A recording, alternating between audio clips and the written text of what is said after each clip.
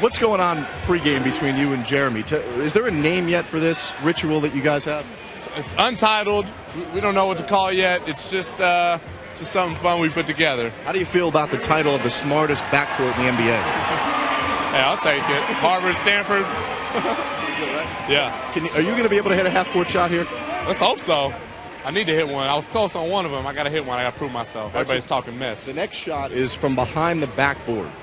Now, with the month, as Steve Smith and Matt Weiner were just talking about, that Jeremy Lin's had, you would assume he should be able to hit these shots, right? I'm guessing like 20 in a row at least. Rubio, I don't know. He's underrated. He might hit that too.